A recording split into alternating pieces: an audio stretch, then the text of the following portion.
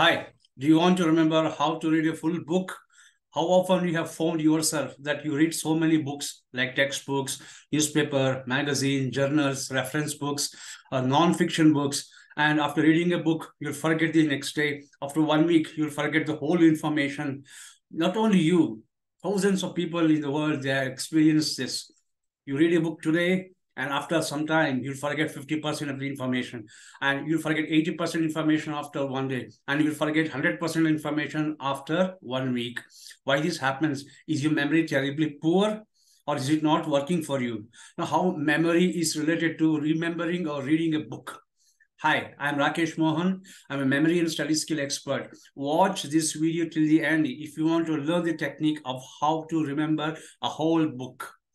Okay, I've been training the students, participants, and people of how to read a book and how to remember a book. See, reading a book is not just like mugging up information or using a by-hearting method or rote method of information. Usually in our school, we have been trained right from our childhood days to remember the information by hearting.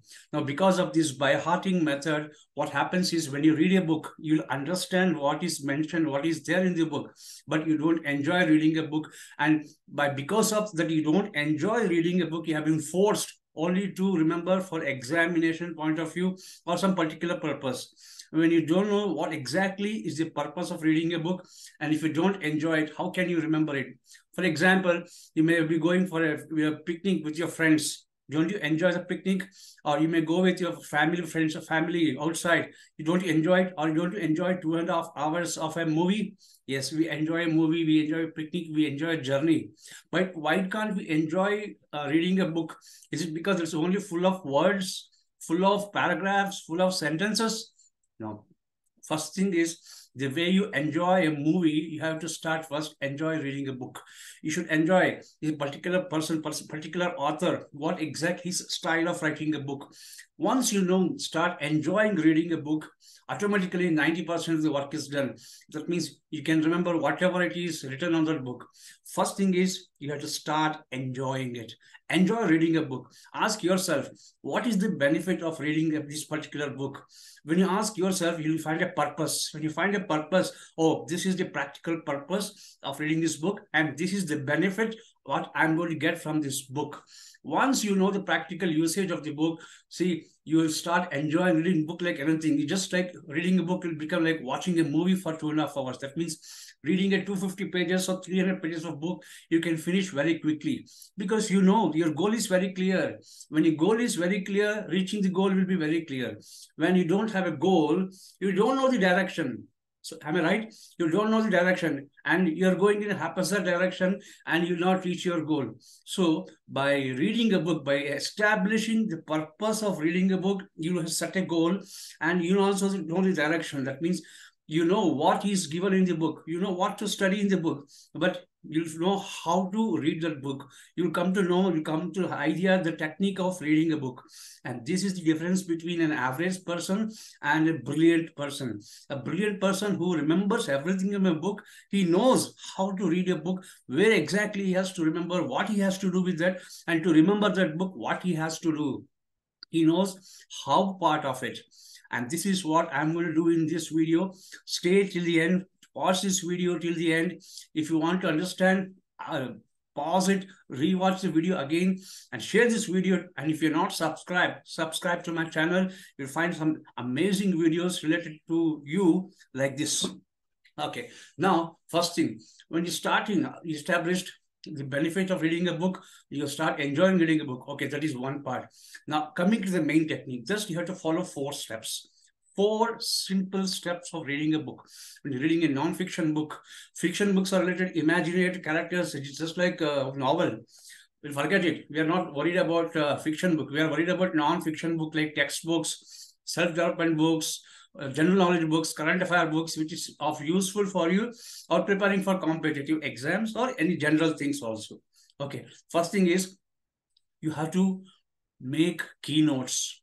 When you're reading information, if you find some particular sentence, particular paragraph, particular words are important for you or important from examination point of view, you take a highlighter, you underline the underline the paragraphs, underline the sentences, underline the words, and make keynotes of it. What is keynotes? Keynotes is nothing but a group of words which gives a specific meaning, but not as sentences. Just you're underlining the important ones. As you read along the book, read in a present continuous tense, and whatever you're able to understand, whatever important things are there, whatever you feel is important, underline those keywords by making a keynotes. First step.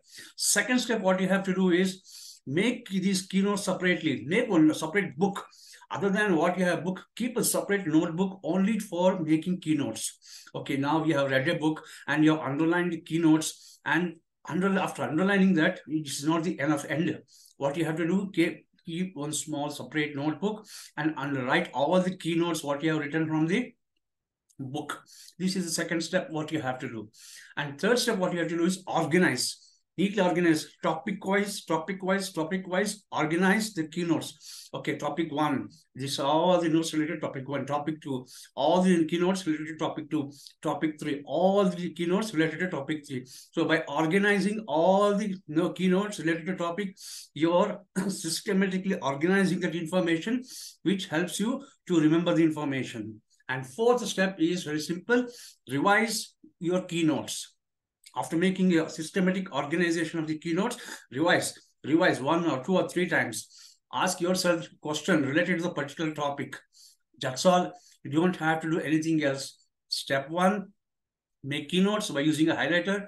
Step 2, organize the keynotes in a rough notebook or a notebook. Step 3, organize the keynotes topic-wise, one by one. And step 4, revise from the keynotes. That's all. And follow this for 7 days. Take daily one book and do this for 7 days. And from 8th day onwards, even if you want to forget the information, you can't forget the information after reading the book. This is the ideal technique. This is a smart technique used by some smart readers throughout the world. You take Bill Gates, you take Warren Buffett, you take Abraham Lincoln, you take Swami Vivekananda ji. I think examples of millions of people who are smart readers. Even if you want to become a smart reader, follow these 4 steps and you'll never complain me of having a poor memory for reading books. If you enjoyed this video, share this video with your friends and subscribe if you have not subscribed to my channel. And I'll be coming with some amazing and exciting videos for you. Thank you very much for watching.